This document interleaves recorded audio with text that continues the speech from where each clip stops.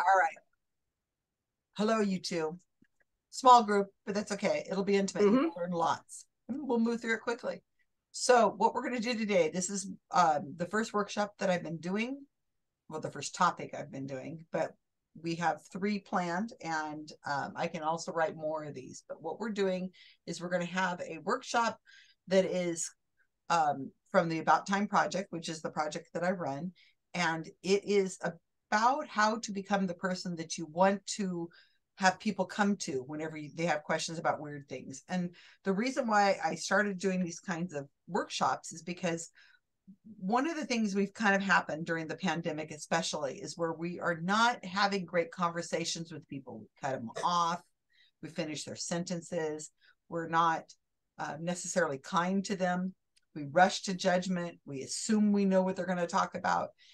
And I think that slowing down a little bit and kind of seeing their point of view and trying to see if maybe we can have a better conversation with them is going to be helpful to our society as a whole. At least maybe lower our blood pressure a little bit and make sure that we're having better conversations. So, this practice that we're doing today, it's interesting. It's about UFOs and hair dryers and stuff like that, but it really isn't. It's just a case study that I'm using for us to be able to explain this phenomena of having better conversations with people. I mean, we could use almost any kind of case study, but this is the one I chose because I felt like it wouldn't be something that has a universal uh, somebody saying, wait, I believe in hair dryers and burns and all. I mean, it wouldn't have like homeopathy or vaccine denialism or something like that. It would be Hmm. something that people would probably agree is probably out there on the fringe somewhere. We wouldn't have a lot of conflict with somebody. Because when I first started doing these, I was doing them in my library in Salinas. And I opened up the doors to anybody in the library who'd wanted to be able to come in. So I didn't know what kind of person would walk in the door, and I didn't want to tick them off and move them off to the side too soon. So, um, this conversation kind of thing we're going to do can be adapted, obviously, for other situations. But the situation I'm looking for mainly is those people that you will have contact with on a regular basis. So, a family member, a friend, a coworker, something like that. Not necessarily a person where you're going to have a conversation with them in an elevator or you're sitting next to an airplane for an hour, something like that. This is something you're going to have time conversations over time. So this is a workshop, so you guys can unmute yourselves because you're going to be participating. So that's the whole point. This if we could give talks, and I've done tons, and we could sit and listen to talks, but we're not really interacting, and that's kind of the part of the problem is we're not interacting with ourselves with each other as well as we should. So what we're going to do is we have really two lessons that I really want you to understand when you're about to have a conversation with somebody. When somebody approaches you that you know kind of has magical thinking beliefs. And that's kind of where we're going with this. People who you can probably even picture in your mind, that family member or coworker who kind of believes in pyramid power or some kind of stuff, kind of goes along that fringy area. That's the person we're kind of talking about right now, but not somebody who's way into QAnon or way into the rabbit hole that you really can't reach easily. There's techniques to help them, but always the idea is that you want to try to become the person that when that person has some kind of questionable beliefs about something, that they come to you because they know that you're respectful. They know that you're not going to roll your eyes. They know you're not going to have the body language like where you fold your arms and you're like, they know you're going to have some kind of you're going to talk to them about it, and then once you do, then you'll be able to have better conversations with them, and over time maybe those conversations will become more risky, so where they're having some kind of belief that is really really dangerous. So give me an example. This is nice having a small group. Give me an example of Janine, you start off with, since you're unmuted first. Give me an example of a harm that is immediately dangerous, that if somebody came up to you like within seconds right now and told you something they were about to do, you would say, oh my gosh, no freaking way. Uh, Being mugged? No, like a dangerous belief. Oh, okay. I want to mug you. No, dangerous right away.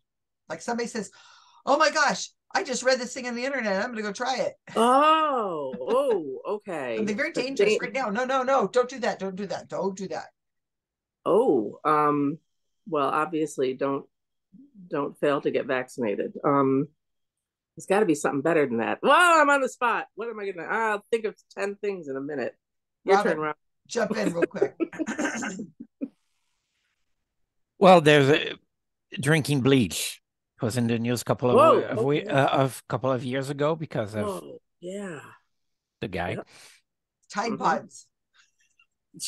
Tide Cheers. Pods, sure. A bit on the fence, colon cleansing. You're Okay. going for a colonoscopy, I guess. Maybe. Well, Mm. it should be pretty cleaned up by the time you drink all that stuff. Let me tell Yeah, that's what I mean. That's the only Mhm. cleansing. you. Give me some more ideas. What else would be very dangerous if somebody came up to you right now and said, "I saw this on the internet. It says I could do this, so I'm going to go do this," and you say, "Absolutely not." What is that called? Ayahuasca? Oh, is that the stuff they smoke? No, Oh they yeah, drink it's it Oh, they drink it. yeah, to have spiritual experiences, Oh, yeah, including that would be yeah. dangerous. it's fairly elaborate. Maybe I can fly. Somebody jump off the building. There you go. That might be dangerous. Okay, so those kinds of beliefs are not necessarily what we're dealing with right now. Okay, Okay, so got it. if you have those rules, the rules I'm about to give you, don't apply in the situation of somebody coming up to you and saying, "I'm about to drink bleach because it's going to clean out my innards and I'll have a better life experience." I don't know. But okay, so that's not the person you're talking to. That's the person you're going to say, "Okay, look, we really need to have a conversation because this ain't going to happen. I'm not letting you out of Hmm. the room," because that's a dangerous belief that's going to affect you in the next hour or whatever. But the kind of things I'm talking about are much more nuanced. You might not even see the harm right away, but but in time it may become more harmful, or it might not. Maybe they can go on and live their lives quite happily with their bananas under a pyramid shaped device that ripens them or something. That might be the extent of their magical thinking, and really it's not really harmful. But magical thinking tends to have one of those cumulative effects where if you tend to believe in magical thinking, it influences you over time. And of course you vote and you have children that you raise with this magical thinking issues. And maybe we should help them kind of come to where they start questioning some of it. So the idea is you're not going to and the other idea is that we had about this kind of workshop is the idea of debunking versus pre-bunking. And Psychon that just happened in Vegas, many people that gave talks talked about pre-bunking. I've been doing it for a long time, and I've always called it inoculation theory, where you inoculate people against some sort of idea. And what happens when you've inoculated somebody against magical thinking ideas is that over time they say to themselves, "Oh, I understand this a little bit. This seems like a multi-level marketing scam. I've heard about that. I watched a video on multi-level marketing scams on YouTube, and this sounds a lot like that. Not exactly, but enough that I think I'm going to go do some research on it." So they've inoculated themselves a little bit, enough to be able to say, "I recognize this might be a scam." And then they can go into that area and do the research. So that's kind of what we're looking at, is this idea of inoculating them, giving them enough information that they start to question it. They start to see the red flags. All right. So we're not also telling people how to think. We're helping them think better. The other question I ask you when you're about to have a conversation with somebody like this is, how much time do you have with them? Again, is this something you're going to see them tomorrow at work and you're going to see them again? Or is this somebody that you're vacationing with. You have like, you're on a week vacation with a group of friends and you're going to see them every day. Is it somebody you're going to just see once in an elevator? They see your name tag and they say, what is this skeptic stuff that you're at a conference? What is that? So you think about how much time you have with them and you kind of figure out how you're going to approach them. Okay, so let's go to the meat of this workshop. All right, so we're going to be talking. I'm going to put you in a breakout room. You guys use breakout rooms, right? Mm-hmm. All two of you. And you're going to have a conversation and then you're going to come back and tell me. So this is kind of fun and I won't be able to see it or record it. So what you're going to do is I'm going to break you out in a breakout room and I want you to come up with do's and don'ts. So that's the first thing. Your friend is coming to you and they're going to say, I have this magical belief idea. Give me, what is it you should say to them? And what is it you should definitely not say to them? Body language and so on. And you only have a couple minutes to talk about it between the two of you. So go over and talk about it and then come back and give me your highlights.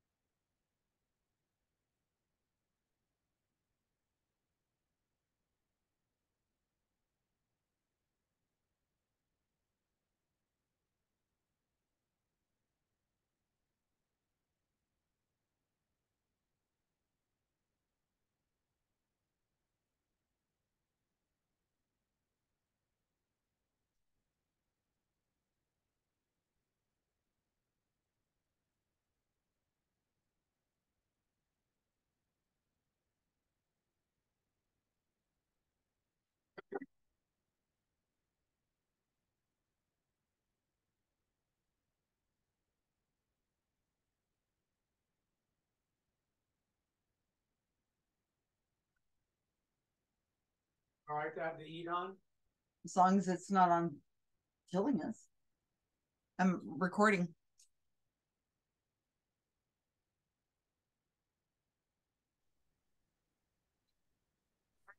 Okay, that was fast. Yes, it It is was very fast. fast. I don't We want to did have, stuff. I don't want to, I pushing you. Okay, actually, it was a little longer than I should have, but It was 2 minutes. Okay, Robin, give me the do's. Okay, looking at my notes, open body language, empathy, active listening, trying to figure out where they're coming from. Tell me about it. And trying to get down to basic concerns that person may have. Okay, Janine, your don'ts. Don'ts. Your body language shouldn't be closed off. No smirk, no judgmental, no frowny face. Don't laugh at them. Maybe laugh with them, but don't laugh at them. Those were the main ones, and don't automatically fly to conclusions. I mean, you don't know why someone says, "I find crop circles fascinating." I find them fascinating for the art. I think it's cool that people do that overnight and don't sign it. Mm-hmm. Right. That's not the same as other crop circle belief, you know. You know, that's a really good example of crop circles. I want to remember that in the future because I think they're amazing. Me too. I mean, just what the heck? Some of those things they do, and you're like, that is so elaborate. How the hell did they do that? You're right.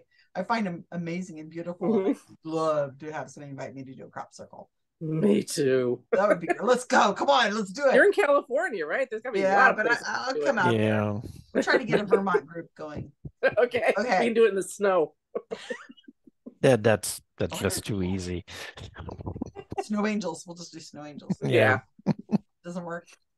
Okay. Snow atheists. Okay. So you guys got it. So that's the idea. So this is actually a lot harder to do in practice than it is to just say. So just keep that in mind. It's so hard not to roll your eyes.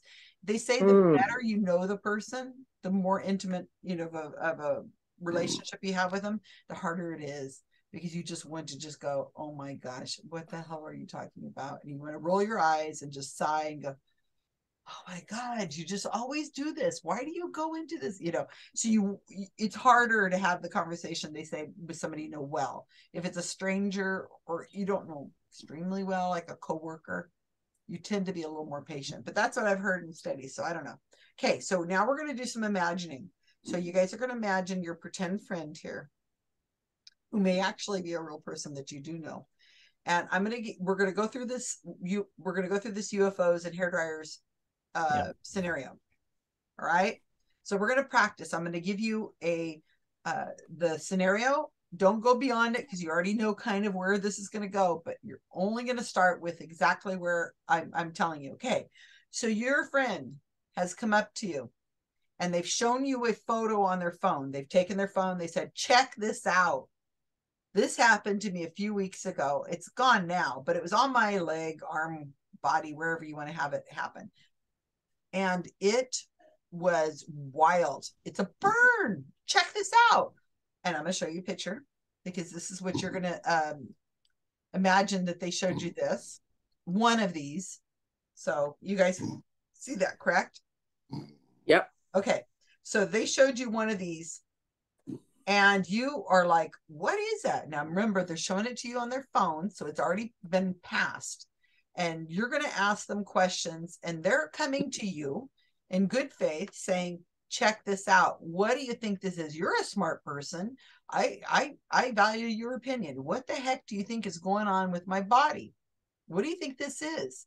I don't remember burning myself. So this is definitely not something I did to myself.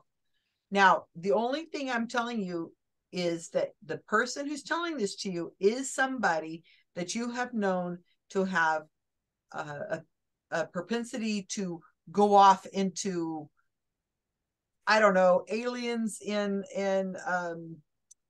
Alpha Centauri have visited, you know, I don't know. They're just people that you know have that kind of belief system that they're going to probably seem to think this is something magical or some kind of, I don't know, bananas under a pyramid thing. I don't know, something that you already know that's going to happen. So now what I want you to discuss, and I'm going to only give you a few minutes, is what do you say to this person? How do you say it? Keeping in mind that you do not know about UFOs, you do not know about hair dryers, you don't know anything about that. This is just what I've told you right now is that you know. So you're going to go into your little breakout room that I can't see. And you're going to have this little conversation with each other and come back and you're going to tell me what it is you discussed. Have fun.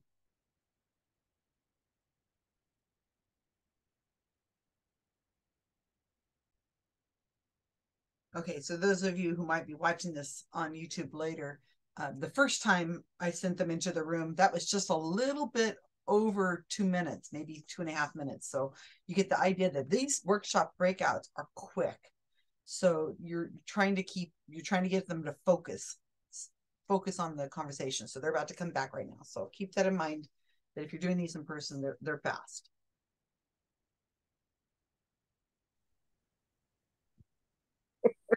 Okay. And we're back. Yeah. So fast, right? Okay. Yeah. So Robin, do you want to go first?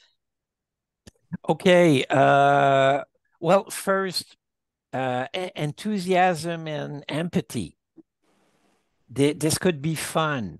So yeah, that's so cool. Let's try to figure that out together as if it's some kind of interesting puzzle.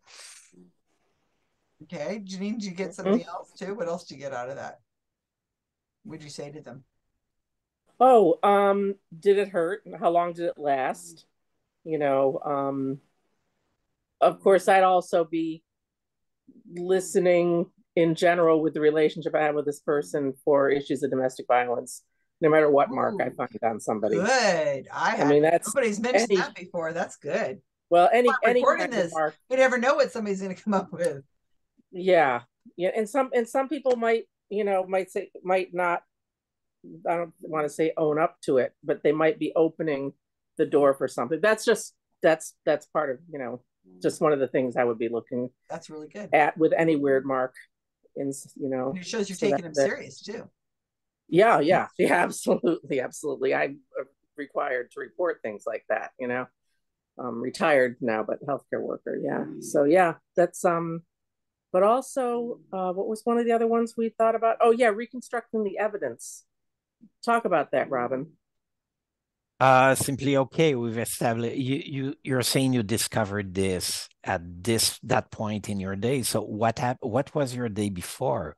Everything you did anything unusual or just not so unusual? What was it? So let's examine everything that happened to you until we going back until we find something.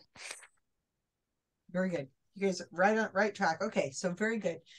And keep in mind, I'm just the facilitator here in this workshop. I'm just leading people along in this path to have these conversations. I don't have necessarily the right answers. All I've heard, and I'm learning a lot doing these workshops, I've heard tons of things from people, and it's so interesting the stuff that people come up with. And so there is really no right answer, but there is a couple things I want to hope in the future when you guys come back from breakout rooms that you do come up with. But we'll see. There's only a couple things. Everything else has been really encouraging. All the workshops I've done, you guys are doing great. Okay, now your friend has told you this, and you've opened. You're using positive do languages. You're not laughing at them. You're genuinely interested in what they're saying. Obviously, you have enough time to talk to them about this burn. Now your friend is feeling a little more comfortable talking to you, and they've decided they're going to open up a little bit more and give you a little more information because you were so receptive to that. So what they're going to tell you is that they did a little bit of searching on the internet and they found this video. Okay. And in this video, there was this guy, and here's what they're saying to you. This guy, he's this older guy, he looks like a professor. He seems famous. He has something to do with the movie Close Encounters of the Third Kind. And he's had a talk, and he gives this talk. And there's tons of people in the audience. I mean, there could be 10,000 people in the audience. I don't know. They don't show the audience. It sounds like a massive thing. And they all are treating him with such respect. And I saw this video. Now I'm going to show you two screenshots right now. This is from the video. And I want to talk about this. So give me your impressions as you see these screenshots, because I think it's important that we see it from the perspective of the person who's talking to us about what it is they think when they see this. Okay, so here's the first screenshot. Give me your impressions. Janine, give me your impressions of what you're seeing. If that's all you saw was a screenshot. My personal impression, I would roll my eyes just because I know who Jacques Valley is. But okay. That being said, he's got the professorial thing. He's doing his Attenborough thing, you know, like the planet Earth. You know, it's like let's look at these marks. You come up with some stuff that I hadn't heard before. This is great. Okay. So those were my first impressions. Yeah. But you would, if you didn't know better, you didn't know who Jacques Vallée is. It's pretty professional looking. Yeah, it sure is. Okay, Robin, what do you think? Well, anyone holding books at 2 points of credibility right there. I love it. Yeah, glasses or something, right? Right. And And that face, that expression that says very clearly, I know something important right there. Mm-hmm. I Expensive I hair. I get things. Yeah, yeah, yeah. And this is a slide, and other people tell me how much they can't stand the slide, the font, because it is pretty scary there. It's almost Well, unreadable. yeah, that's the 1970s idea of the font of the future. Font Yeah. of the future.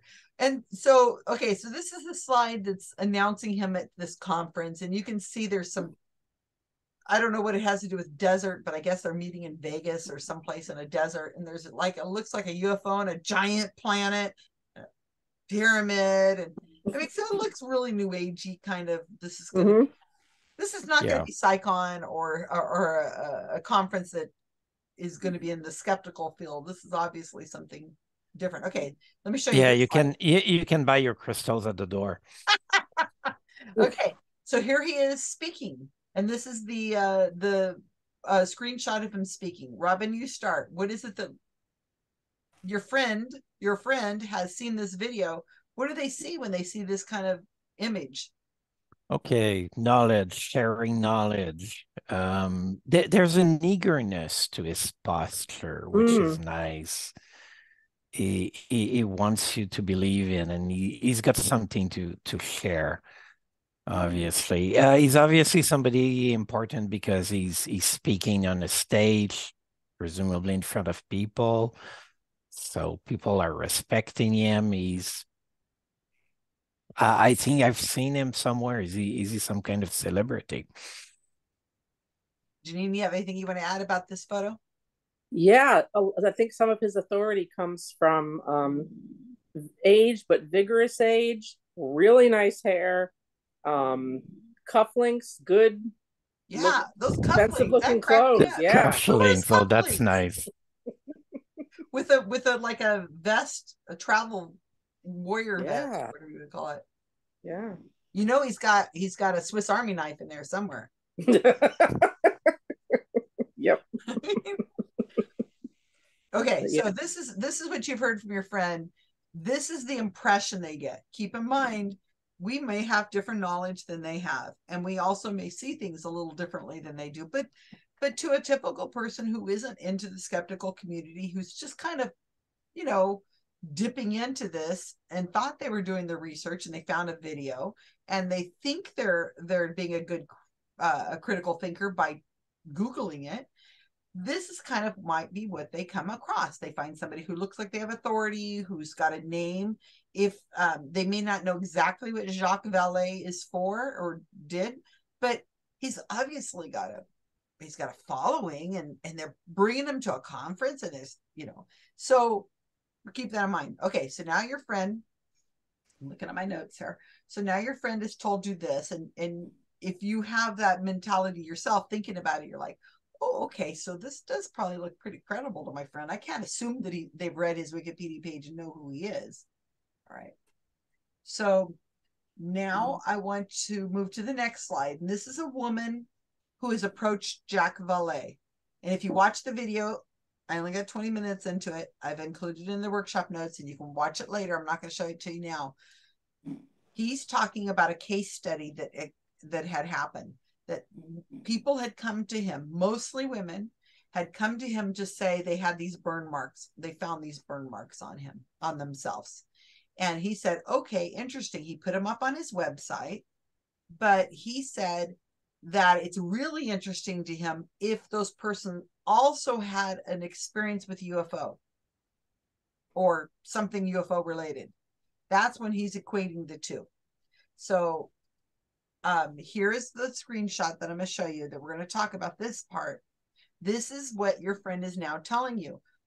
They watched this video, and in this video, this very professorial guy has been hearing multiple times people are telling him about these burn marks, and he says that in a lot of cases, the people who present this information to him, most of them women, are also having UFO experiences. UFOs flying over their car, UFOs or aliens they think they see on the sidewalk, or they have hypnagogic dreams where they feel like they're being weighed in on, or whatever. So this very important man who's going to this very important conference, who's got this, wears cufflinks and everything, has said that the burn marks equate to UFOs. Okay? You don't know nothing about hair dryers. You don't know nothing about hair dryers at this point. Janine and I know read the whole article, and Robin read part of it. So you know hair dryers are going to come up in a minute. But at this moment, your friend is just telling you this video that I saw looked very convincing. People all over the world, thousands and thousands of people are having these burn marks, and this really important guy is saying it has something to do with aliens. Okay, that's what your friend has told you with a straight face, and you guys are doing a really good job not rolling your eyes or sighing or laughing at them. So you know this friend is kind of on that conspiratorial mindset. So how do you have a conversation with him now? Has nothing to do with hair dryers, because you don't know anything about it. How do you have that conversation with again? So I'm gonna give you a few minutes. So go to your rooms and talk about how you're gonna have it. I'm going to pause this for the moment. Okay, so that is very fast. I'm giving you a little over 3 minutes. So I want to hear what you guys have to say. So what are you going to say? Who wants to go first? Go ahead. Oh, we're so polite. You go first, Robin. Okay, No, all right. Please. No, you. So two possible paths, it seems. Try to point out weaknesses in what seems to be an unspoken theory that, okay, so I got that mark, so I'm going to get abducted by an alien in 8 months, more or less. So yeah, there's a huge hole in that slide. It's the length of time between the two supposed observations. And try to argue around that. But there's a second path that may be more effective, is bring it back to our friend. Okay, so what I understand is that you got that mark on you a couple of weeks ago. It's now gone, but you're talking about UFOs now. What's your concern here? Are you afraid, or are you excited that you could be visited by aliens? At this point, is this what we're talking about? And trying to look open and interested. Well, I'd be interested. It'd be pretty cool. Nobody would ever come up and tell me this. I'd be like all over it. Yeah. Really? Because if we get into a conversation about Valley's theory and that slide, that movie, well, we could be going around for hours, and we've got no way of fact checking what's in that material our friend saw. And it's almost daring our friend to work harder to provide an explanation or to prove us that it's indeed something incredible happening. And that doesn't seem to serve either her or us very well, to challenge the person like that. Janine? Yeah, that's the sort of thing we were thinking of. It's like, it's kind of a tough position to be in, because you don't want to drive them away. There's a good chance they're going to get defensive almost no matter what you say, because it can be so polarizing to be, well, they already know that I'm a skeptic. So if they took the chance to tell me this, that says something about our relationship. It either says that they trust me enough to talk about it, or that they're trying to get my goat. So Here, explain that, skeptics. Yeah. Exactly. Here's some awesome evidence, right? Yeah. This guy said. So you're on the right track. Okay, now Robin started to say something that I would like to make sure you guys consider. Now, this is a person you're going to see on an ongoing basis. and you said, we haven't seen the video. So I'm hoping that you're going to say, can I see the video? Can you show me, or can you share me the video? Because I'd like to see this, because you're going to hopefully have more conversations with them. It's not somebody who just you're seeing once and you never see again. It's they've told you they saw this video, so you should say, can I see the video? What do I look like? I've said that a bunch of times actually to people. Yeah. Yeah. Because one of the things that Brian Dunning says in the article he wrote, which I think is wonderful, he talks about how to be a skeptic and not lose friends. And I say it like, how can I be a skeptic and still be invited to parties? Because nobody wants to invite me to a party because I'm no fun. And it is so hard. I've got people in my neighborhood who are acupuncturists and they're sharing each other's, let's go, hey, which is the chiropractor you use, and you're like, oh, why don't you go to a real doctor? I mean, it's like you got to know where to cut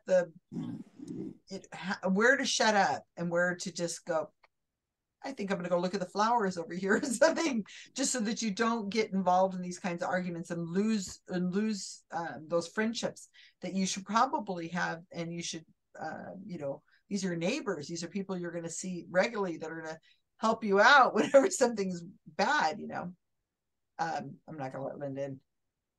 We're too far along in this. So, sorry, Linda, if you watch this later, we're almost done. So what I think is important is that we have this kind of safe face, allow them to save face. And what Brian Dunning says, this is where I'm coming back to. If Brian Dunning says, hey, you guys, if you shut up a person, if you cut them down when they say, I saw this really amazing video, and you haven't seen the video, then you're just saying you're an idiot. How could I haven't seen the video, but I already know you're an idiot because you're invalidating everything they saw. And you haven't even had the respect to show them that you're interested in seeing the video. So that's kind of how it is. So now you have the video and you watch the video. You've looked at the video, you've seen it, and you've done some Googling. Okay. And you went to and you found Metabunk. Metabunk is like a forum that Mick West runs. And Mick West is kind of a go-to guy on UFOs, chemtrails, and all that kind of stuff. Do I hear a puppy? I hear a puppy. So you've already done some research, okay? So now what we're going to do is you're going to go home. There's a puppy. Hello, puppy. Hello, puppy. You can't hear me. So one of the things that maybe they can, they can hear me. I just can't hear her. So what you're going to do is you've read this article. Okay. It's the hairdryer article that I shared in the workshop that you guys should have done. And you have some more information. You watched the video, you've looked at the Metabunk site, and I'm going to show you a couple screenshots. Now, this is what you've seen, and Janine has read it, and I think Robin said he read at least this far. So one of the things you've noticed is that this tends to be a pattern, these roundish patterns. They are disappearing in a couple of weeks. A lot of people don't notice how they get the burn, and then it takes a day or so for the burn to show or for them to notice it. And then it takes a week or so for them to go away. And then here's kind of what Mick is showing is that you can see the pattern on the hairdryer, and you can see the burn marks correspond. So now you have a little more knowledge about what it is that you think it is. I mean, you'd never heard of this phenomenon before. Oh, here's one more screenshot that I put in here. You can see that sometimes it's not round. Sometimes there are these horizontal lines that looks really strange. I wouldn't necessarily think that was a hairdryer at all, because it's just these perfect lines, like something that you scratched or something scratched you, and they were just perfect, except they're burned. So yeah, I wouldn't know what that is. I would certainly not have thought of hairdryers, that's for sure. Okay, so now you're going to your friend and you have watched the video. Now you do not want them to feel stupid because you went beyond the video and you found the Mick West Hairdryers and UFOs article in Skeptical Inquirer. Keeping in mind, you know more about this than they do. So now I want you to have a conversation with your friend. How are you going to allow them to save face? Because that's important. You don't want to hand them the solution. You want to guide them to the solution. You know, it's up to you guys if you think it's a good idea to hand them the article from Mick West. That may or may not be a good idea. It depends. They may say, I'm not looking at it. It's too long. Oh my gosh, I'll get to it someday. I don't know. But how do you have that conversation? I'll give you a little more time on this one. So go. No. Okay, well, it's just us. So us and the thousands of people who are watching this video right now. Right. Yeah. Hello, thousands of people out there watching this video right now. Don't you wish you were here? Okay, let's hear. Who wants to start? Well, Jean came back first, so I guess she's dying to tell me. Go ahead. I sent my little dog away too, so no more listening to her snork and make her noises. I have a cat that snores, so. Oh yeah. Yep. Well, Shock Valley, I asked them to watch or they asked me to watch a video that I'm not interested in. I asked them to read an article they're not really interested in. So like Robin said, let's go back to them again. Now that I say, I saw something, and really try to reconstruct their day. Although, like Robin said, that's going to be hard to do because it's been many months since they had that little mark on their 2-year-old phone or whatever it was. So ask them, tell them a little about what you've learned, what I learned from the Mick West article, and then say, hey, go get your hair dryer. Let's look at your hair dryer. Maybe that would be enough to make them, Oh, that's good. Nobody's ever. Look at that. Nobody suggested that, Janine. Not ever yet. I didn't. That was Robin's suggestion. Okay, very good. Great. Oh. Yeah, you tell me. Sorry. Okay, go ahead, Robin. The dog went to go get the hairdryer. Yeah, there we go. Yeah, ideally the person would come to that conclusion themselves, describing their day, and then hopefully they remember they wash and dry their hair that day, and just saying it will be enough for them to consider, oh, what if? Hold on a minute. But that almost never happens, right? Well, it could. If you've had the right conversations with them, it's worth a shot. It's worth a shot. And so just pulling out the article by Mick West is really last resort. And if we have to do that, it needs to be handled carefully, such as, well, I was like you, I couldn't figure it out. So I did some Googling, and hey, look what I stumbled upon. What do you think of that? That's true. And you could possibly ask them, would you be open to looking at this? I looked at your movie. You could read my article. Maybe. It depends on the relationship you have with the person. Yeah, exactly. Or we'll open it together and we'll discuss it together. And then I'm not telling you why right now, but I hope your bathroom is close by.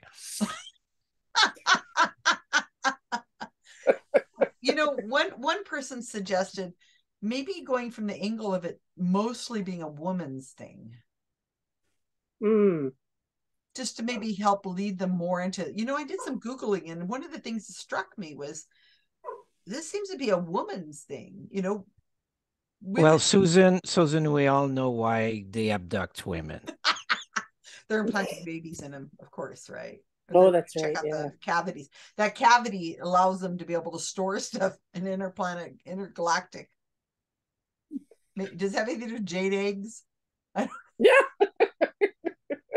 See, we can laugh about it ourselves. We're in the same group. We can laugh about it. We just can't laugh about it in front of them. So that's why we need our community, so we can have something to.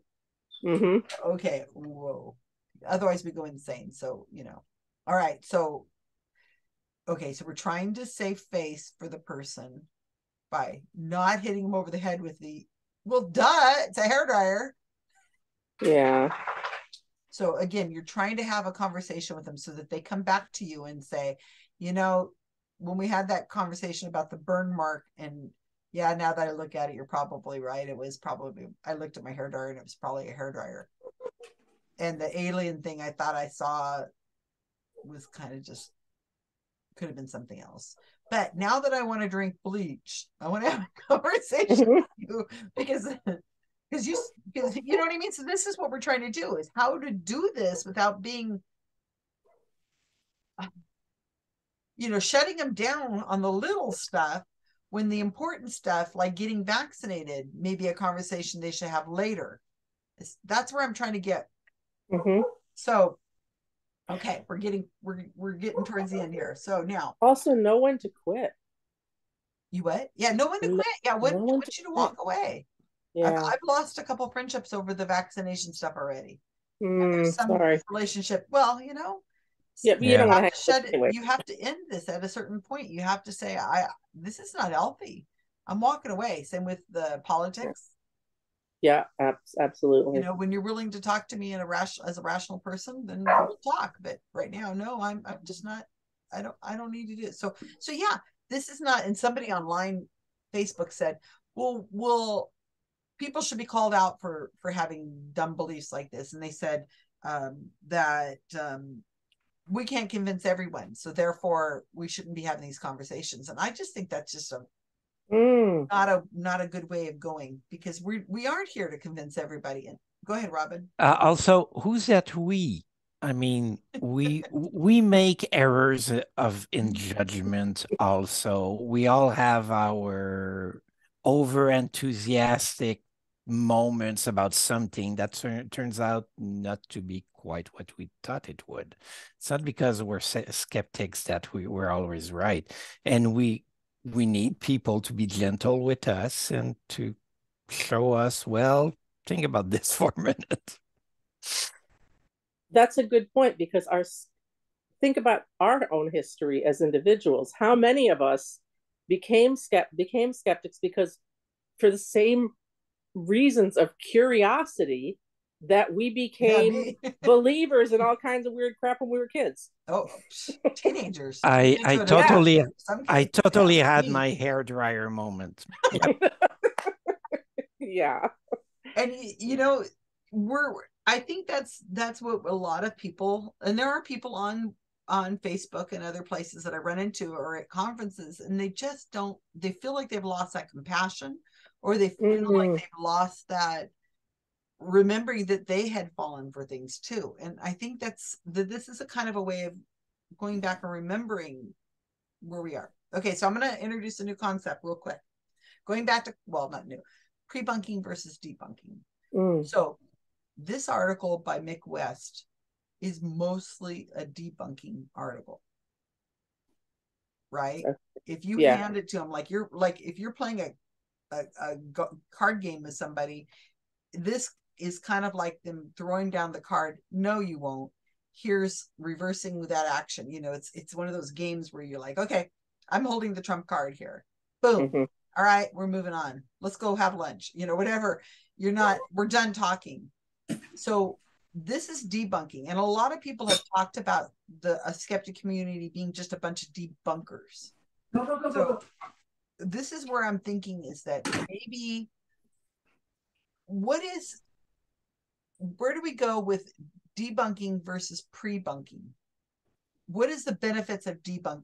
Okay, here, let me say this. What is the benefits of debunking? Is this a valuable resource to have? Should we have that still? I'm throwing it out to you guys to discuss. The benefits of debunking? Yes, like having an article where Mick West has pretty much gone down the rabbit hole for us, done the research, and come back with, here's the answer. Some articles have a bit of both. If it's about something as not world-shattering, not as important as these little burn marks are, as opposed to vaccination or overthrowing democracy or whatever, then like that. Yeah. then if they get a little taste of that in something that's not very consequential, then that might help when they're introduced to other things later on. Like you said, they'll come to me because I didn't belittle them. I gave them some information and then I let it go. So maybe they'll come to me with something more consequential. That being said, the more emotional things and the more, frankly, cool things like aliens existing are going to touch somebody's emotions more. So they're already them, whoever them is, Jacques Valley, David Icke, whatever. Those people already have an enormous amount of pull. I don't even know how we're not that big. We may never be that big. But we do have things that they like too, which is science. They're fascinated by science, even if they don't understand a lot of the science that they're being given. Yeah. That has a lot of authority to it. So maybe that's what a lot of pre-bunking is, just feeding these little bits of cool, real stuff. Yeah, all of science communication is pre-bunking in a way. Mm. But the debunking from different angle, it also shows how to apply a method to investigate those things for ourselves and our friends around us, so that the next time we see something strange in the sky or those strange Wi-Fi names on our computers, we can figure out, okay, how can I get to the bottom of this? How can I think? And is there something more information I can get somewhere so that I understand what's going on? Or in other words, what would Mick West do? I'll get that on a t-shirt next. Put it on a bracelet. What would Mick West do? So, my thoughts on debunking is that if it's valuable, extremely valuable to have the solution and to see the method of how they got to that solution. Obviously, it wasn't like Mick just said. He said, so some people believe that hair dryers, that these burns are from hair dryers. Some people think these burns are from UFOs. It's not. It's from hair dryers. Done. I mean, that's like 2 sentences. So he's not doing that. He's explaining how he he found this phenomena, how he researched it, how he threw it out to his metabunk community, who went and crowdsourced a whole bunch of UFO hair dryer, what they look like, and matched them up. And so this debunking is showing how it's done. I mean, you can get down to the very end of it, which is it's hair dryers, and that's all valuable. But I think that what we miss is the beginning, which is what we're talking about right now. And thank you guys for showing up to have this conversation with me, is that there's a middle in there that we're forgetting, that we're having a conversation with the person who has this belief. See, I've got a cat. He heard hair dryers, so he's here now. I don't know why. Hi, Hamilton. That's Hamilton, right? It's a bird feeder on the other side. The hat cat. Yeah, one of the cats that has the hat. So we're having this conversation with a person that we don't want to just say, oh, you have burn marks on you? Here, let me do a quick Google. Here's the answer. We're trying to have the conversation with them in a way of making it so that we introduce them to a community, maybe. There are people who do write on this and who do research, and it's very interesting. Maybe you're introducing them to that skeptical mindset. Maybe they'll go into Metabunk and they'll find information of people talking about chemtrails and stuff like that. And I hope that the people on these places are kindly doing it, and I hope that to a person who believes in UFOs, abductions, I hope they would read the Skeptical Inquirer article by Mick West and not hear a tone. I don't know. To me, it sounds rational the way he explains stuff, but hopefully on their end, their first time looking at something in this way, I hope they feel like, he's not trying to make me look stupid, right? So pre-bunking, what do you think of Wikipedia? Where do you see that? You both have been involved in Wikipedia. Is it pre-bunking, debunking, or some mixture? Mixture. How so?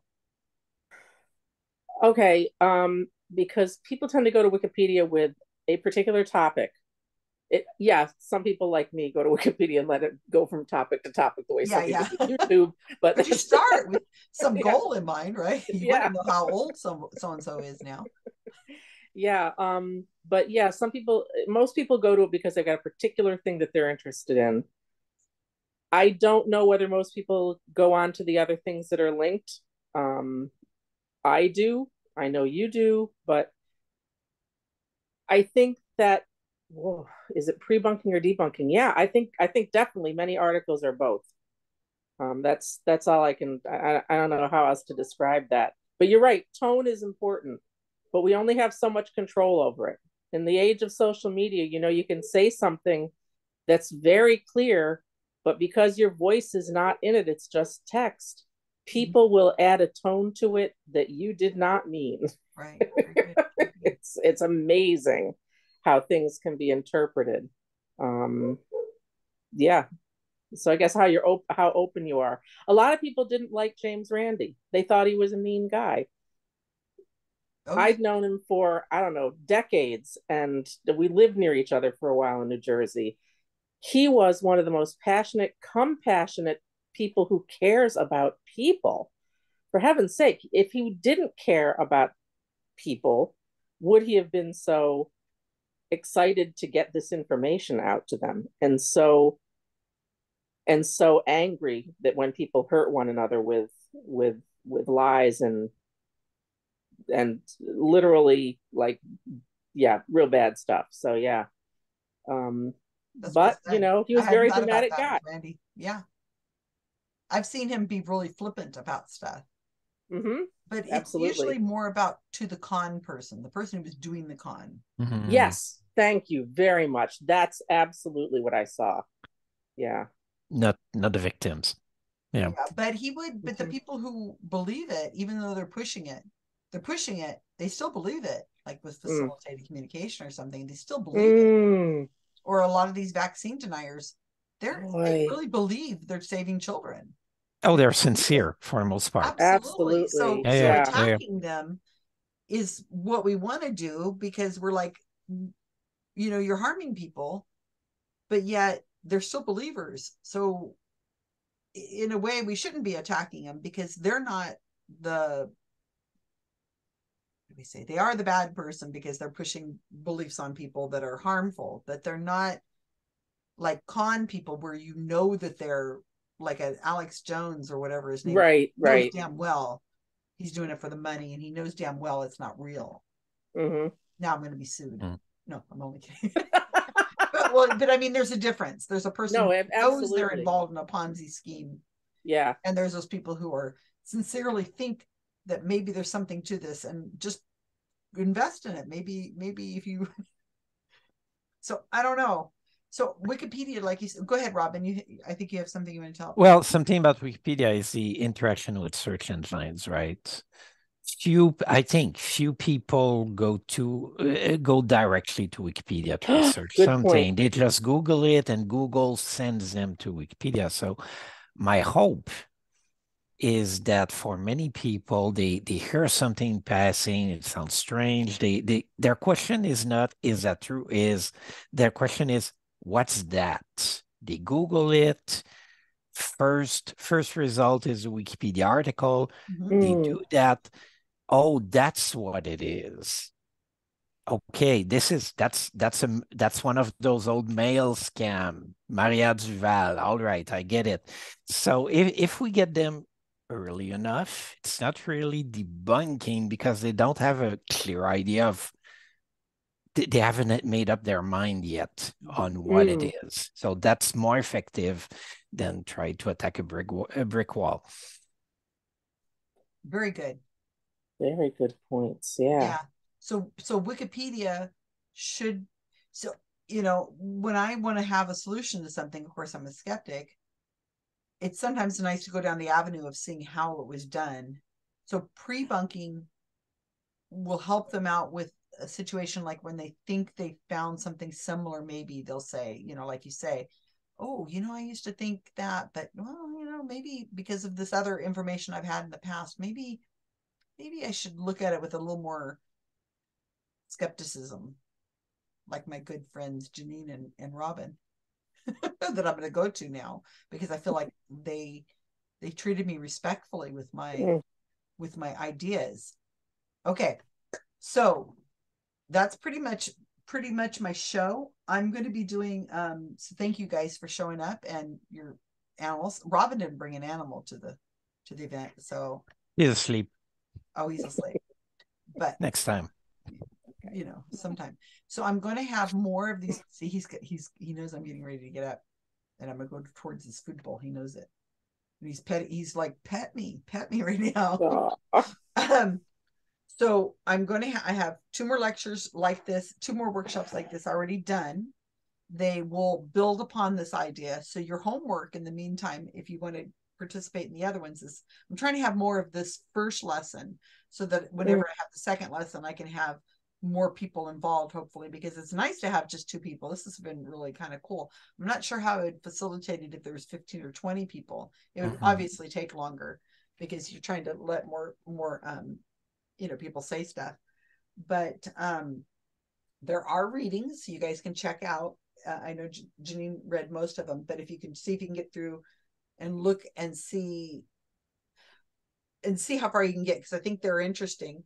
I think another reason why I wanted to do this kind of workshops is I started them again in person.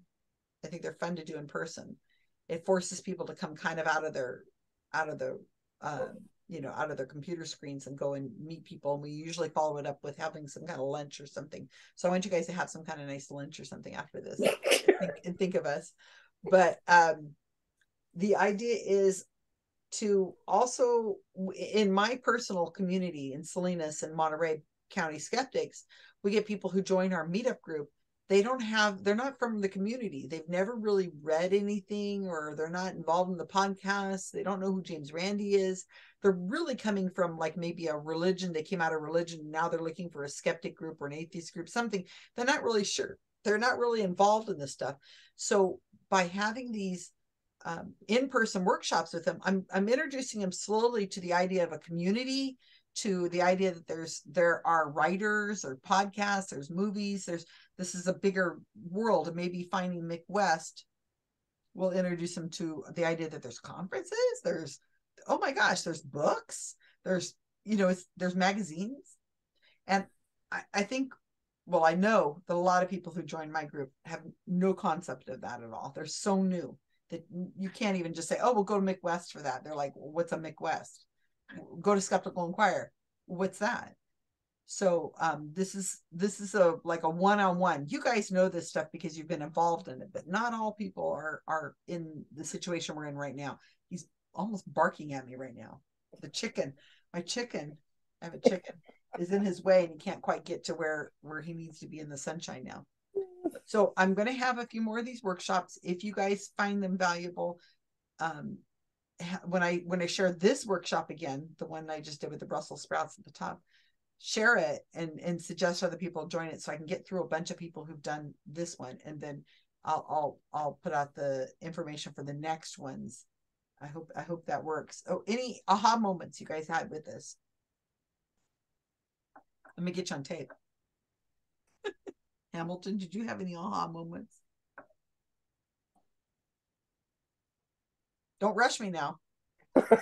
Well, I didn't know about the Mark / air dryer burns thing. So I think it's a really good case study because it's simple.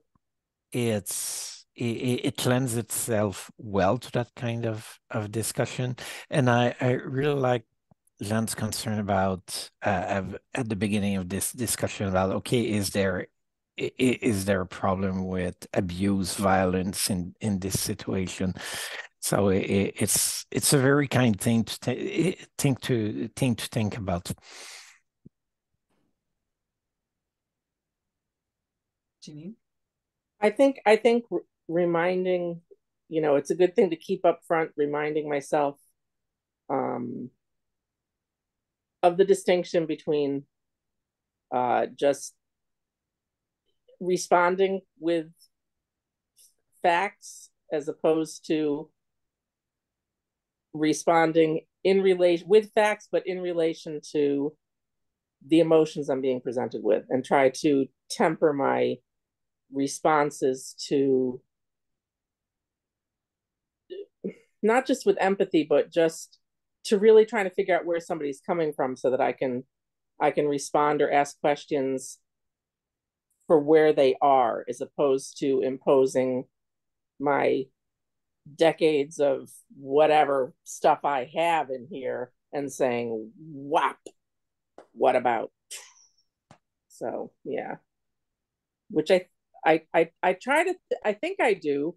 Sometimes I have, years ago, I was trying to be so circumspect in how I started some conversations that I tried to have show no sides. For instance, I would ask someone, well, what do you think? You go to Columbia University, there's an office of alternative medicine, which is what it was called way back when I asked this question then. And because I'm such a hippie in some ways, they immediately thought I was into that. And they shut down the conversation thinking I was in that job. So yeah. And I'm like, even to this day, I'm like, should I go back and let them know where I was coming from? Which makes no sense, but it's like, oh, I want to be understood. Right. And I thought maybe I could be like a go-between between these different factions, but it's really hard because some people really dig their heels in on every side. And I'm thinking, if I was thinking of doing that 20 years ago, can you imagine what it's like now? The way people dig their heels in? So maybe knowing when to walk away is a real big part of it too. You can tell a dowser what the, you have some friends who did a test and here's what they came up with, and you did a test, yourself, and this is what you came up with. I haven't met a single dowser who will come back the next day and not say, well, these conditions were blah, blah, blah. I haven't met anyone who stopped believing in their dowsing. So that's not an argument worth having. But I still think it's worth saying, oh, I heard, people did this. And, my friend Richard did that. And my other friend did this. And they did this testing. And it's like, okay, that's it. Don't even stay in that conversation. I know enough about that, I've never had anybody who you throw in a logical fallacy at them. Well, that's the logical fallacy of blah, blah, blah. And they say, yeah, wow, you're absolutely right. I'm going to change my whole worldview. No, yeah, right. It never worked. Nope. Yeah, and we need to look at those things to do the whole logical process and the whole data gathering process every single time, because when the Chinese spy balloon story started, 4 days ago, my first reaction was, no, that sounds so much like 1,000 other things we've seen. Looks like an UFO case. And it's probably going to end up being a US weather balloon in the end. But that's a reflex, right? So no, I went to the defense, see what the defense analysts had to say about it, and blah blah blah. And nothing that story made sense until you get data and realize, oh, so there is a conspiracy, there is a spy balloon above America. But is it weather related? For some reason they can't shoot it down. Well, I'm looking at the news right now, and well, congratulations, the U.S. has won the balloon war. Your mighty military shut it down. Yeah. Wow. There you go. It is an interesting thing because the media pulls out these stories and your mind is like, what? Yeah.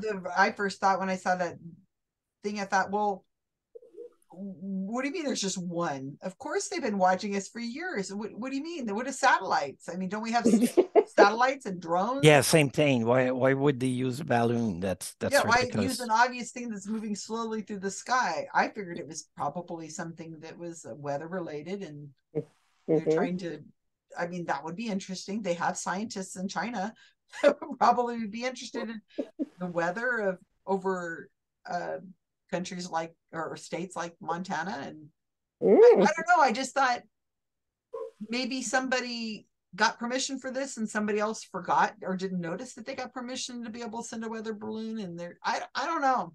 Anyway, but that's a really good point. Okay. Yeah. So if I'm going to put this up on YouTube.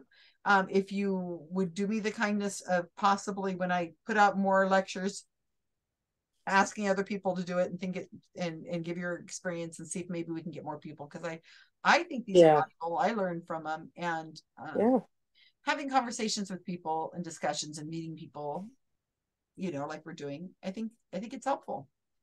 Yeah, and I like people. I like people too. We have to see their houses and their cats and their Yeah. dogs and all that kind of stuff.